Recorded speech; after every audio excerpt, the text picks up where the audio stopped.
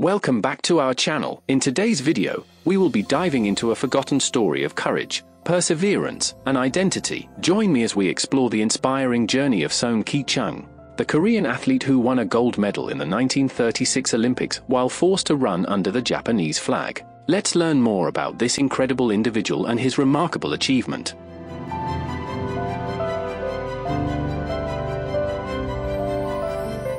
To fully appreciate Sohn Kee-Chung's remarkable story, let's start with some background.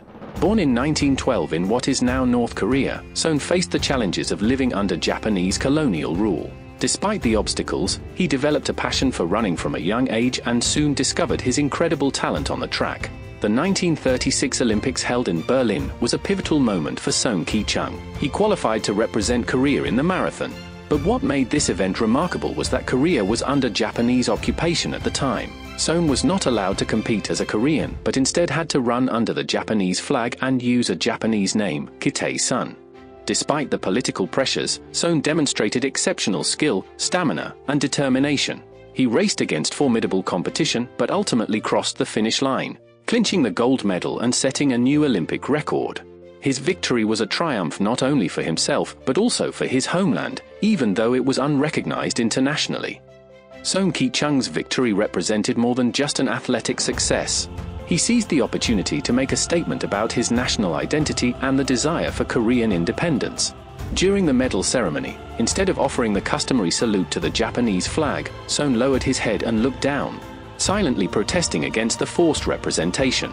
This defiant act captured the attention of the world and ensured that Sohn's story would be remembered. Despite the consequences he faced for his protest, Sohn remained steadfast in his beliefs, inspiring many and becoming a symbol of Korean resilience and determination. After the Olympics, Sohn Kee-Chung continued his running career and achieved further successes.